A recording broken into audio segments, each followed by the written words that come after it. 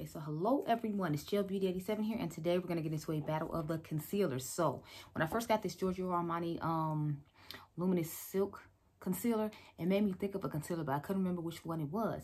And then I saw a clip of the NYX Born to Glow concealer on Instagram when I was scrolling through looking at stuff, and I was like, that's the concealer it reminds me of. These two concealers remind me of each other because they both like sheer and luminous, but they give a little bit of coverage. So I wanted to see if they would compare to each other. So I was like, today we're gonna try both these out and see how they wear. Now I'm already doing a battle of the foundations, which is why I already have my foundation on. I just told y'all in the next video that you get to see how all these products lay when I do the concealer video. So let's go ahead and get started with the concealer video. So let me see. I'm trying to figure out which color is going to be best to match this luminous silk. So I'm going to swatch it on my hand real quick, and then I'm going to swatch both those, and then that'll help us determine which one is going to be which. Okay, so this is what it looks like. Now I just need to figure out which of these works. I'm thinking it's going to be Golden Honey, but let's see. I think Golden Honey is actually a little bit darker than that one. Let me see. But if I remember correctly, Golden was lighter, so we might just have to go with Golden Honey. So yeah. Actually, I think we're just going to go ahead and go with Golden. Yeah, we're going to go ahead and go with Golden. So I'm going to say Golden and Luminous Silk. Luminous Silk is going to go on this side, and Golden's going to go on that side. This one retails for $38, and the NYX one really retails for $10.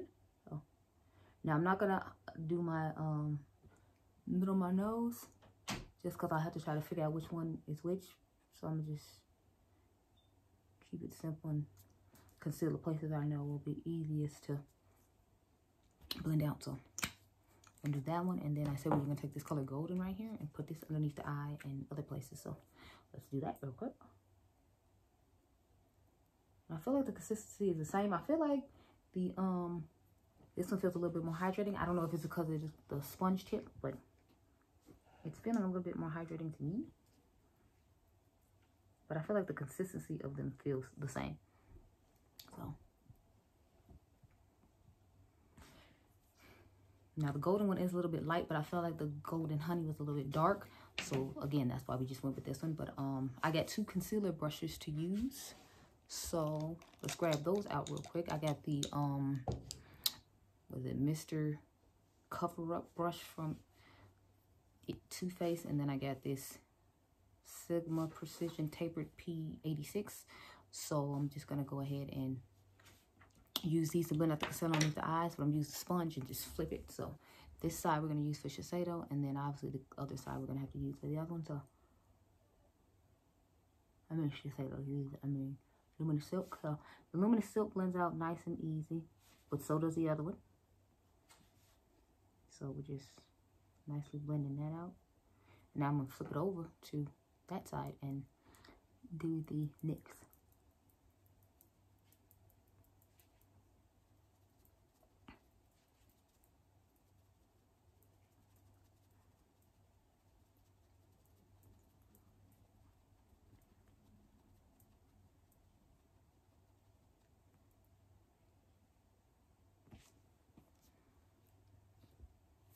Okay, so now I'm going to go underneath the under eyes. Y'all know I usually like to put 2 sets of concealer on underneath the eyes, so I'm going to go with this first set. I tried to let it sit for a little bit, so we'll give a little bit more coverage, since this is like a light to nothing coverage concealer, but I didn't want to put a whole bunch of, I didn't want to put concealer on beforehand. I wanted to show the true way both the concealers perform, because normally I put like a dark one underneath there to start off with, but I want you to see how they really perform, so you'll have an idea of what you have to look forward to if you're just going to use one concealer. I don't ever use one concealer, but you know, I know other people do, so I don't want anyone to feel like. Okay, so and now we're gonna just blend it out real quick, and then flip it over, blend it out real quick. And as you can see, it gave nice brightness underneath both eyes. But as you can see, you can still see my darkness. It's not giving enough coverage because, you know, it is a luminous one. So it's going to be light to like medium coverage at best. Now I'm going to put the second layer on, because I always do 2 layers of concealer. I don't care what concealer it is. I always do 2. So we're just going to stick to that. And now we need to put some on each cheek. So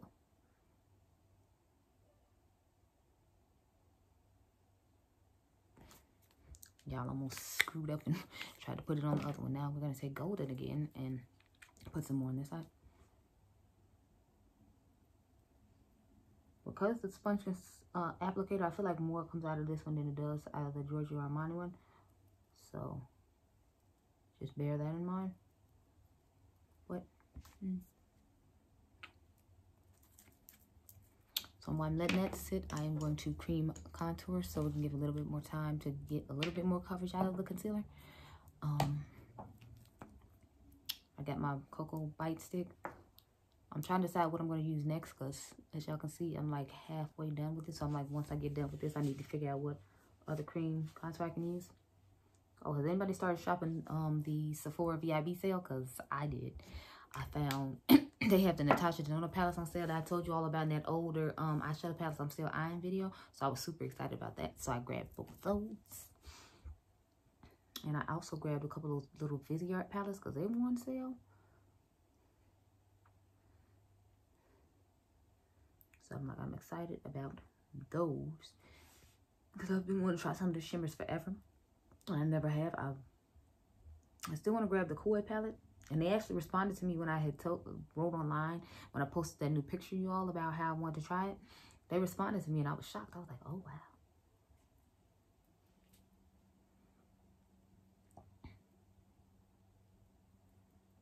Like, I thought I was somebody for a whole day, y'all. Like, couldn't tell me nothing. Asked my mama. I told her, I was like, child, you can't tell me nothing.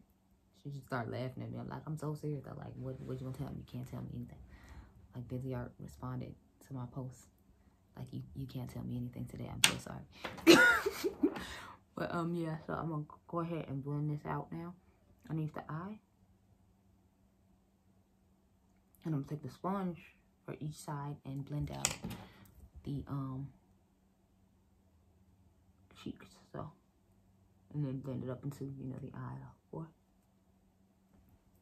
I just like to tap it out with that ahead of time. So, this is the one for the Armani side. I'm going to most likely put a brightening powder on in there, in addition to using some setting powder to try to help that area out, since I'm not getting the coverage I normally get. But you know, it's fine. It's just for one day, and thank goodness I don't have to go anywhere, like for real, for real.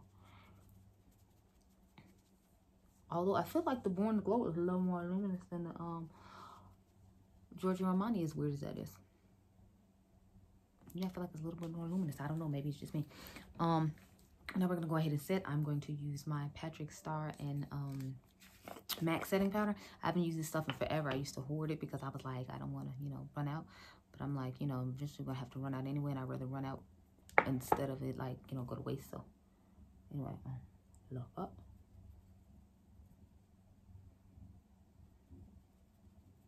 Like, I'm probably on setting my creases. This powder just sits beautifully underneath the eyes and just all over the face in general. Patrick did that. So, look up. Blend it in.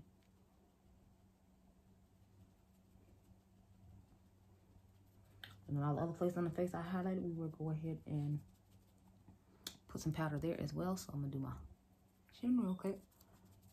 I'm going to use this Shiseido foundation powder to set the rest of the face. So that's why I said only places I highlighted we're going to set with setting powder today. I normally would do setting powder and then put this on top, but I just didn't feel like doing that today. So I was like, we're just going to work with this. So, okay. So that worked. Now let me use the Alamar bronzing palette. I actually really like this palette. It's going to be my second time using it. I'm going to take the darkest shade and use that one, and then I will put this one on top when it's time to actually bronze. Right now I'm just trying to set the contour that we put down. So, but this stuff is amazing. Absolutely amazing. The face looks small.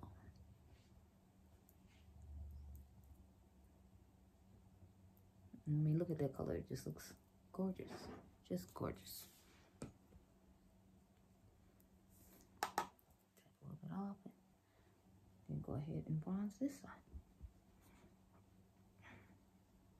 I try not to make videos super long, but at the same time, I still want you like to see what my normal routine is. And for the longest time, I couldn't do that. So I guess since I do it on my phone, that's why I enjoy doing it. That's why the videos are like longer now, because I used to not be able to do this, and like I like that I can now. So bronze, yeah, that bronze looks really nice. Okay, yeah, take my foundation powder brush. This is the e.l.f. and what's her name? The Bella Noir. And we're just gonna take the Shiseido powder and start dusting it all over the face. Well, we did not set the face.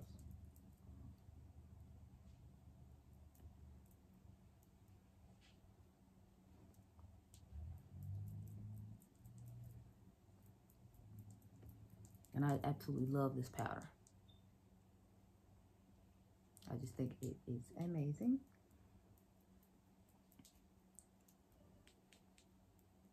And it, just like the foundation, doesn't break up on the skin, which is another thing I really appreciate. Because if you have a foundation that like tries to break up, if you put this on top, it helps with that. Yeah, I'm not gonna say it's gonna do all the work, but it will help with that whole situation. So now we're going to spray the face. And I figured we can use Kirsten's Prism Glow palette today. I think that's what it's called. I'll have to check the back of it very quickly, but let me see. Oh yeah, Prism Glow, I was right. I'm going to use that palette today along with the Alamar Blush palette, just because, you know, I haven't used that in a while. And I want to use the under eye brightening powder like I told you all. So let's spray the face to soak all of this goodness in, and then we will finish up the rest of the face real quick.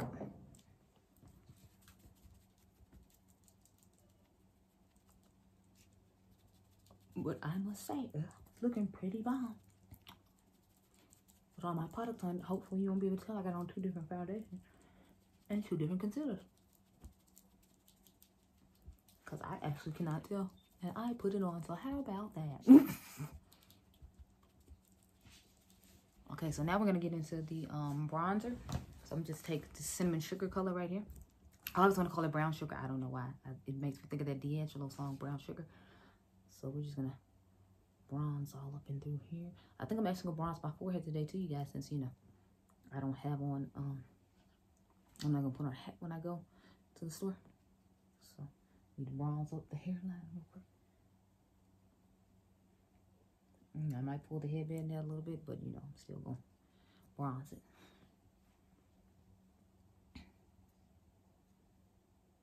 And this bronzer is amazing. It's only 25 bucks, and then they give you 2 bronzers and a brightening powder underneath the eye. That's unheard of. Just unheard of. But, you know, I will definitely take it, because a lot of folks be want to charge way more. Okay, so I'm going to take the under eye brightening powder in golden hour. And I'm using their brush that's supposed to be for brightening. And I lightly dot it underneath the eye real good. I just literally just kind of swipe it underneath there, as you can see. And windshield wiper motions kind of anchor. Bring it down a little bit. And put a little bit right up in here. And a little bit on the chin. A little bit on the actual cheek area itself before we put on the blush. So we're going to do blush, and then we will do the highlighter. So like I said, we're going to use the Alamar blush palette. I'm thinking I'm going to use the bright one, because I usually don't use this one. I usually mix like these 2 together, so I'm going to try this one today.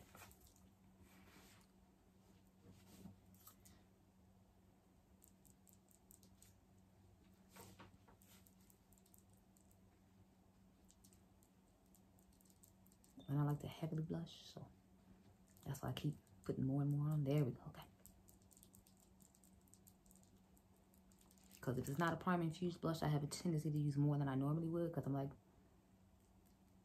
I know it's not going to stay on all day, so it'll wear off throughout the day, and then, you know, won't look as, people like to say, clownish. But I don't think it looks clownish. I like it.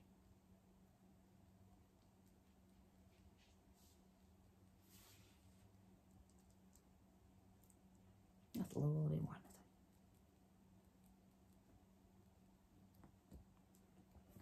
Okay. Now let's get to Kirsten's palette, and then you all will get a check-in later on today to tell you how this is working out. Now I haven't bought the individual glow cream, so that's why I want to use this one, so we could use a skin glow from Kirsten since I haven't bought them yet. But I'm gonna use this, and then I'm probably gonna mix Golden Hour and Fire Glow together. That's what I normally do. So go ahead and ooh, look at that. Yes, pigmentation. Okay, Kirsten, come through with it. I like the fact that this can go over like liquid. I mean, over powder products can be fine because I'm rubbing it on this powder and it is just fine. It does not disturb anything. My foundation is not picked up or anything like that. So you did that, Kirsten. And I'm here for it, girl. That's why.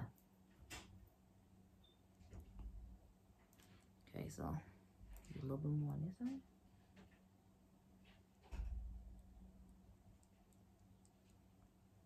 Sorry, y'all. I got it all in the way. A little bit more.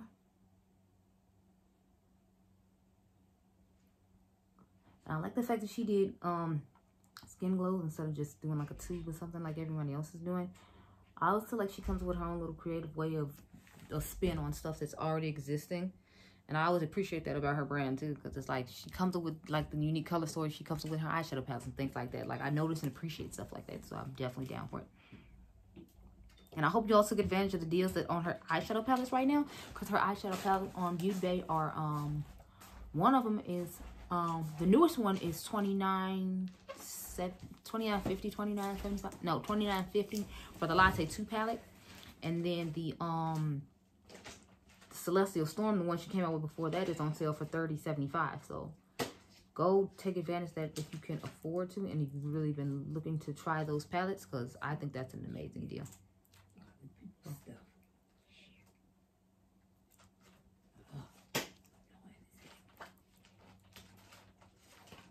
Anyway, you all, I'm just highlighting to the heavens and the gods above. You know, I used a little bit too much, but you know, what's new? Always use a little bit too much highlighter, but once I spray my face and like sponge it down, it won't be as crazy looking. Plus, you know, this is a little bit of a glittery highlighter, so I figure some of it's gonna fall off anyway. And then, you know, I should be good. So we're gonna finish off spraying the face. I'm gonna do a lip and all that later, so you don't have to worry about that.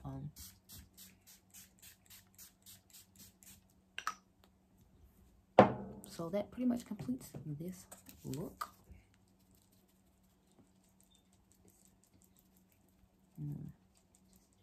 So spraying down, I won't look as crazy in a few minutes.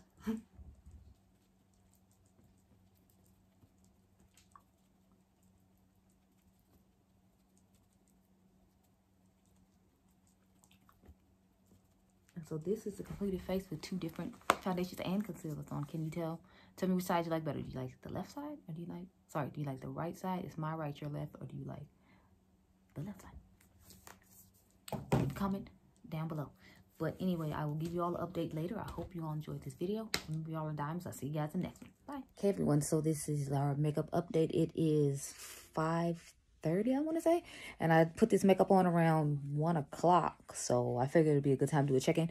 As you can see, the mascara is still looking nice. I noticed some fell right here though, if you didn't notice. And this is the ABH side. I don't know when that happened, but it's there anyway. I like the ABH mascara just fine. Y'all know I already like the Fenty one. It's okay. As far as the foundations go, let's see. This is the Milani side, and this is the Synchro Skin side. I think both sides actually look pretty good. I still wouldn't say that they're comparable, if you will, since I added all my powders and stuff on. And since I added the Synchro Skin powder, I feel like that might be helping out the Milani side a little bit as far as making my skin tone match better. Because y'all know when I use this foundation, it always makes my skin darker. Even without the, what is the e.l.f. powder or whatever that I tried with it the first time, which I thought made it darker, it still looks darker. So, I mean, I like it better with that powder, so I might actually hold on to it now as opposed to getting rid of it like I talked about. But I still wouldn't say it wears better than the Shiseido Synchro Skin side. I feel like this side matches my face better, and this one is still a little bit darker even with the Synchro Skin powder. So that's my view on it. Now, as far as these concealers go, let's see. This is Giorgio Armani, and this is NYX. I feel like they look about the same so far. I feel like this side looks a little bit brighter than this side. It might be the brightening powder I put on. I'm not sure, but you know, there's that. Everything looked like it's wearing pretty nicely though. My lipstick has worn off because I ate some yogurt, but we weren't testing that, so that doesn't matter. Everything we tested is looking pretty good. The blush is actually lasting still, which I'm shocked about, because I wouldn't put so much on if I thought it was gonna like stay on as well. But you know, I've only used this blush palette. I think this was my 3rd time using it, so that might be why it I wasn't sure about how long it was gonna wear. But anyway, yeah, so those are my thoughts on these products. I'll try to check in one more time before I go to bed tonight, so probably around like 8-9 o'clock. Hopefully I'll remember to do so, but if not, you heard my final thoughts. So